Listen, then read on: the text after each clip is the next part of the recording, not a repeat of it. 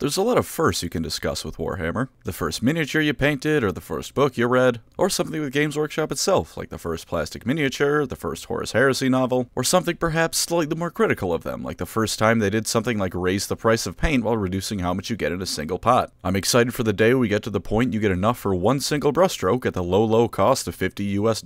But I will end my complaining about Games Workshop until the end of this video because I'm discussing a Warhammer Fantasy character and you all know how that ends. As for which Warhammer Fantasy character, well, I'm assuming you can read and already know. But to tie back into the rant I started with, today is all about arguably the very first Warhammer Fantasy special character, the Lichmaster Heinrich Kemmler. If you're one of those fine people who remembers when Warhammer miniatures looked like this, then clamp those nostalgia goggles on tight because we're going old school with this one. And speaking of firsts, much like the topic of today's video is the first special character in Warhammer history, today's sponsor is the first VPN I ever heard about, and indeed the first and only I use myself. Tell me, do you know what a man-in-the-middle attack is? It's when you're out and about, living your life, when you suddenly see that whatever place you're at has a free Wi-Fi connection. You go, hey sweet, free Wi-Fi, and connect to it. Well yes, you do have free Wi-Fi, it turns out that the Wi-Fi isn't actually the store's. It's some goober hosting it to get the information of whoever joins, which now includes you. So if you connect to something important, like your banking app, you just gave the imposter all the information he needs. Luckily, if you use NordVPN, your data will be encrypted even in this worst case scenario. And you know what else NordVPN is great for? Keeping malware out of your device. NordVPN's threat protection features are the finest available on the market. I've said it before and I'll say it again, I am not as observant as I could be when I'm looking online for material for my videos. I see something and go, hey, that looks neat, and I don't really look at where it takes me. Thankfully though, I use NordVPN, which has built-in features to not only scan downloads for malware, but automatically block harmful URLs. And honestly, I can't tell you enough just how nice it is knowing there's something keeping me safe, regardless of the fact I'm probably diving headfirst into Virus Town as often as not. And do you know how all these safety features and more are activated? Surely it's some complicated process of putting X file into Y folder before enabling Z program, right?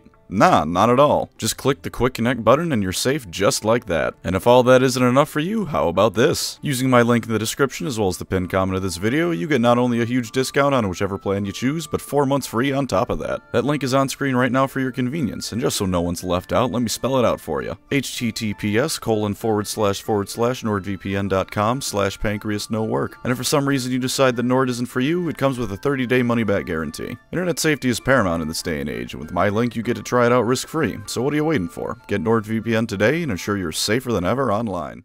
Alright, Kemmler time. Anyone know where Krill is? Heinrich Kemmler is, like I said, one of, if not the first Warhammer Fantasy special character. And since Fantasy predates 40k, that means he's older than the entire setting of 40k. His competition is this guy, Harry, some chaos warrior who hates undead. Though from my research, Kemmler was an actual character first and not artwork that later became a character. Either way, the point is Kemmler's old as fuck, and I'm only mentioning Harry because if I don't, there's gonna be 500 comments going, actually, and bringing him up. Now that I've gotten my straw man of the video out of the way, onto the lore. So old is Kemmler, in fact, that when he was introduced, Warhammer was equal parts tabletop wargame and RPG. There were rules for expanding on your army as a game of Warhammer went on, and truth be told, from what I could find on the game, it barely resembled modern Warhammer at all. He's had his old lore almost entirely rewritten at one point, so let's cover both iterations of the character. His old lore won't take too long, since ironically for the game being part RPG at this point, the setting of Warhammer Fantasy wasn't terribly developed at this period. This was the time when things like half-orcs and zotes were a part of the setting, by which I of course mean they were noticeable in the lore, not they were in one paragraph in the Flingo the Witch Hunter novel as a myth in some Imperial Wizard's library kind of lore.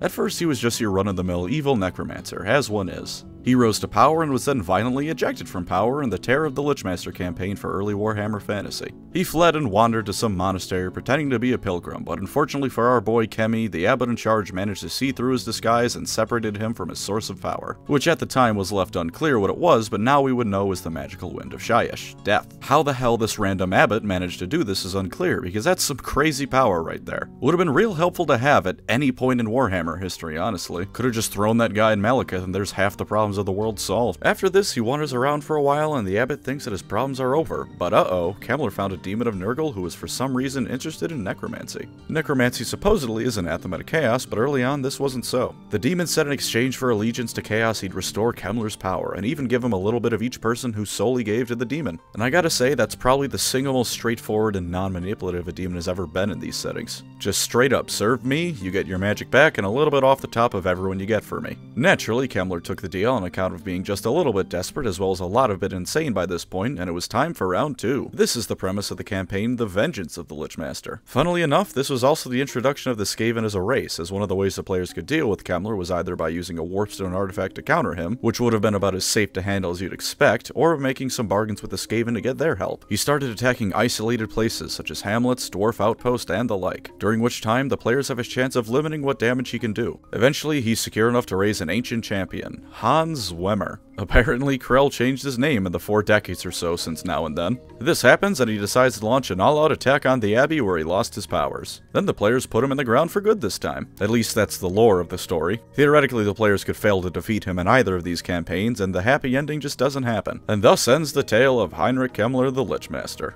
Until it was time for some retcons. In more modern canon, Kemmler was the sort of guy who was always a bit power-hungry, and since necromancy is a valid profession in this universe, he figured that was a great way to escape the issue of mortality and gain a bit of strength. Much like Cetra, Kemmler realized he was gonna die eventually, although he handled it perhaps less gracefully than Cetra and his mortuary cult. By the time he was around 40, he could just walk into a graveyard and a couple minutes later walk out with a few hundred of his new closest undead friends. He would just ransack anywhere he went looking for knowledge. Powerful wizard hidden from society, you're getting your fancy tower absolutely looted. Ancient temple that stood strong for 1,000 years? Apologies, but it won't be making it to 1,001 years after Kemmler's done with it. There once was a council of 9 necromancers very creatively known as the Council of 9, which is some of that GW creativity coming at you hot and fresh out of the oven. Anyways, yeah, he beat them. They were Bretonian, so this was a service to the world undoubtedly. They could have been 9 Mother Teresas and I would have supported the murder of Bretonians. There was also, of course, the time he killed 3 vampire wizards in the Empire, known as the Vampire Wizards of Bloodwald. The naming scheme continues, as does Kemmler's win streak. He also fought a lich and absolutely bodied that bastard, straight up gave him the old 1-2 buckle his shoe. Indeed, this is how he gets the name the Lichmaster in modern canon. And for decades, this just kept going on. Kemmler and a few thousand zombies show up, take whatever Kemmler needs, clown on the guy in charge, and then leave. Unfortunately for Kemmler, he apparently forgot the setting he was in and how no one in it is going to turn the other cheek. Enough of the people he fucked with were apparently left alive that he ended up getting quite the alliance formed against him. And at the Battle of 10,000 Skulls, a name that manages to be both metal as hell, unbelievably informative, and unbelievably uninformative all at once, his many enemies finally brought him low. He managed to drive them off, but Kemmler was left broken in mind and body both. Then he found a great tomb of an even greater Chaos Champion, Krell, now properly named. He struck a pact with Dark Gods, same as before, just a bit fancier this time around, and got himself a little manservant for his troubles. Well, little, twice as tall as him, same difference really. And then they just started going apeshit all around the world. They attacked an abbey again, because why not at this point, though unfortunately some Bretonian asshole or other managed to drive them and the Skaven that were also attacking off. Probably through the power of giving the Lady of the Lake enough of his hard-earned simp bucks until she gave him a power-up or something, I don't know. K&K also like to screw with the Wood Elves every now and then. Apparently, the Azrai live on top of at least a couple of ancient human burial grounds that are focal points of magic. Unfortunately for the Wood Elves, who relied on these magical cairns to help keep their trees in tip-top shape, Kemmler wanted to ransack them for their magical energies like a Captain Planet villain.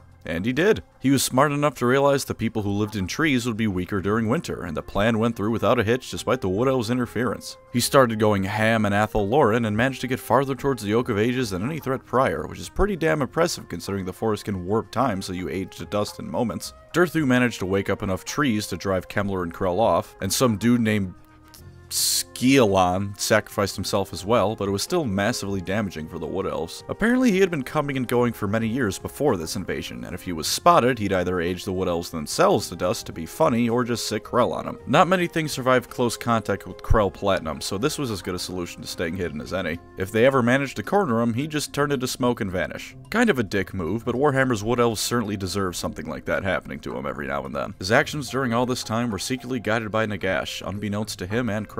As someone who was undead, Krell naturally fell under Nagash's rule, or at least that's how he viewed it. Plus, Krell was at one point one of Nagash's lieutenants. Sure, Sigmar might have caved Nagash's skull in and then dealt with all those armies, but death isn't really something that stops anyone that's already come back from it once. And with Kemmler reviving Krell, this was his 3rd life by this point, so Nagash was always trying to manipulate things so that Krell would end up under his control once again, and funnily enough, he wasn't terribly interested in Kemmler. And of course, they came to blows with Gotrek and Felix at one point. Spoilers ahead for 2 of the Gotrek and Felix books books, by the way. Once upon a time, there was a beastman shaman who was trying to cast a spell. This in itself wouldn't be too noteworthy, I mean they're wizards after all, but this shaman, you see, had found a really big magical rock, and his ambition matched the size of his fuck-off rock, as he wanted to cast a spell that would turn the entire empire of man into beastmen just like him. Naturally, Gotrek and Felix were going to put a stop to this, alongside a small army of Imperials and a character from their very first book. But they also had the help of some crazy old guy who knew the land. He would help guide them through the barrows underneath where the beastman was performing his ritual, and in exchange, Gotrek and Felix would kill the bastard. When pressed on why he knew the routes under those barrows, he said he was a grave robber. They weren't exactly pleased to have his help, but they didn't have many choices by this point. Naturally, the beast shaman is slain. I mean, it's Gotrek and Felix. Anything fighting them is in for an ignoble defeat within a few minutes. But as I'm sure literally everyone watching this could have guessed, this crazy old man with a suspicious amount of knowledge about cairns filled with the dead wasn't just some one-off book character. It was Kemmler, and Krell wasn't far behind either. Gotrek, Felix, and their allies go from celebrating that the beastman was slain to panicking as the undead rise all around him. Alright, yeah, Gotrek wasn't panicking. That just didn't happen. Everyone else was, though. Gotrek absolutely flipped shit over Krell showing up, because it turns out Krell was in the Book of Grudges quite a bit, and him technically being alive means his grudge couldn't actually be crossed off, and they begin dueling. Krell's axe apparently puts glass shards into the veins whoever it strikes, though, and Gotrek looks to be on the verge of defeat even regardless of this. To avoid too many spoilers, I'll say that of course this doesn't happen, but it's interesting because while Kemmler and Krell are driven off, most of the Imperial forces fighting alongside Gotrek and Felix perish to the massive army of undead Kemmler has circling around him at any given moment. Plus, Gotrek was nearly put in the ground, and Felix was left pretty badly wounded himself, as was that character that returned from their early adventures, but I'd rather not spoil more about her than necessary. Snorri was also there, but I don't want to think about Snorri because I don't want to be sad right now. After this, we get to the inevitable bit of Warhammer fantasy characters that aren't one-off characters in some random book where I need to discuss the end times lore they're a part of. The good news is that with Kemmler, there's actually not much end times lore to discuss, so our exposure to the subject will be limited. The bad news is that this is because Kemmler is done so horrendously dirty, especially given his status as the first Warhammer special character in existence. Krell makes it out better, but Kemmler is shit on. Once again, GW changed up Kemmler and Krell. No, they didn't rename Krell after the composer of Modern Warfare 2 again, but they did make it so that Krell is more or less the one in charge of Kemmler now, rather than the other way around.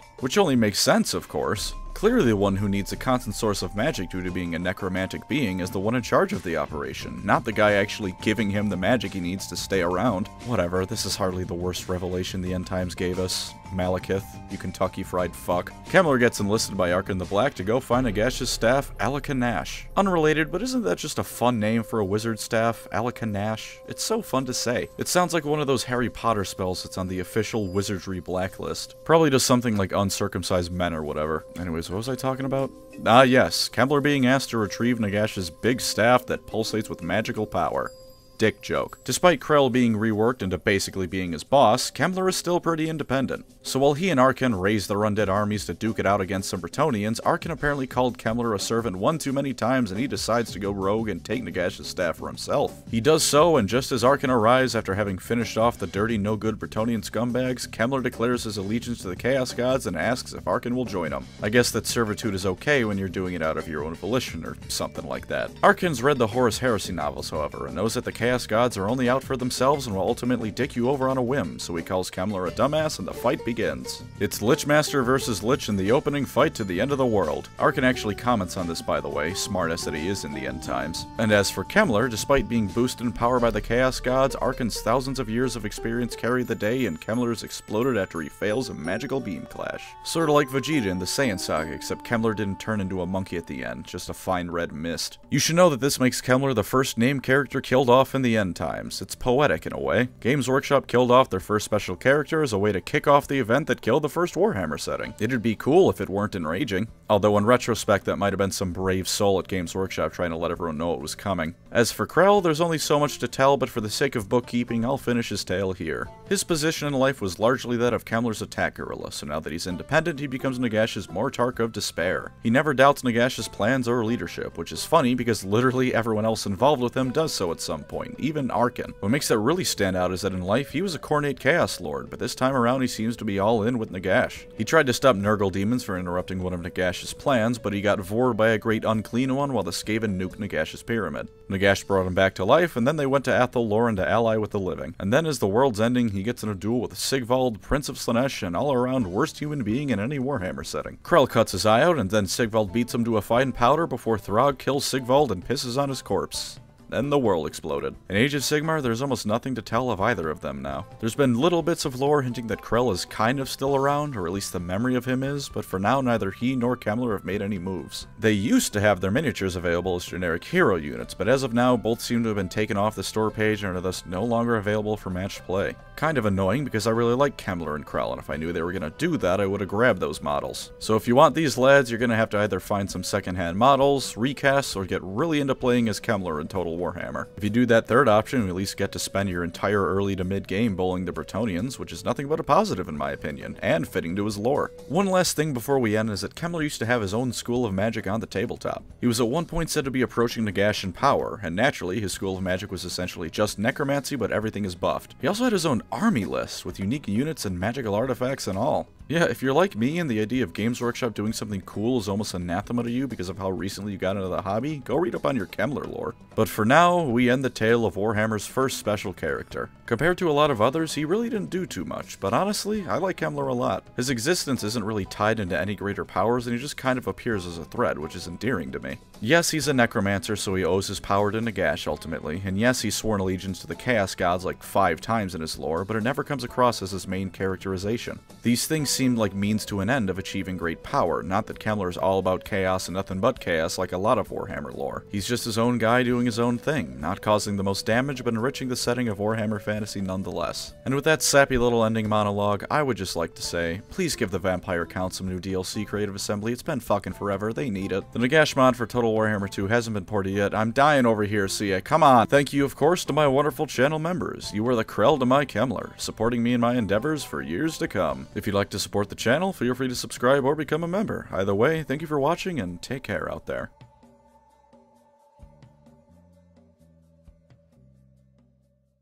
Seriously though, CA, 100th Legendary Lord, it better be Nagash or Thanquol. Ideally Nagash, but I think he should be the most busted character in the game like he is in the mod for Warhammer 2, so if that takes some time to properly make, then it's understandable. As for Thanquol, I mean, funny rat guy, why wouldn't anyone want him in? You can even make him appear alongside Malachi Makaisen and make the Dwarf Hindenburg official. Or Max Schreiber and give the Empire a kick-ass wizard for their Legendary Lord. He could canonically wield multiple winds of magic at once, so imagine how busted that would be on the campaign.